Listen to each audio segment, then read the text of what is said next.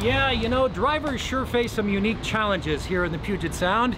Perhaps it's because there are so many options, so many modes of transportation.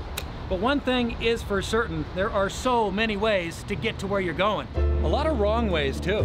And right-of-ways, plenty of roundabouts, and even coming-abouts. We have ramps to nowhere, and trolls under bridges. In talking with commuters around here, it's clear there is really no one way. Although we have plenty of those too. Beth, you appear to be the average commuter, but it's more about who you're riding with. Yes. This is Atticus from Ravenna, and he has a ramp to load up into my squeal-mobile.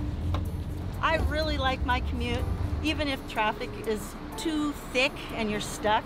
You just turn up the jazz and let the passenger decide whether it's peaceful.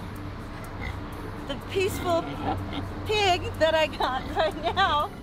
What have we told you about eating in the back seat, Atticus? Let's get perspective from an expert. You know, as a traffic anchor, merging seems to be an issue here. It's like people are like, I'm going where I want to go. I am not letting you on the freeway. One of everything. I try. Wowee. Yeah, I think there's not too many people who have tried as many commute methods as I've tried. It's the first day. It's day 9. It's day 10. It's day 12. You did this for real. Yeah, just for the fun of it. Like, can I do a different commute method every day for a month? I'm riding a seatway. I'm gonna telecommute. Drift skates. I'm sailing to work. A unicycle. And I got a lot of support from my friends and neighbors. Favorite time was when a bunch of them decided they were gonna carry me to work in a litter.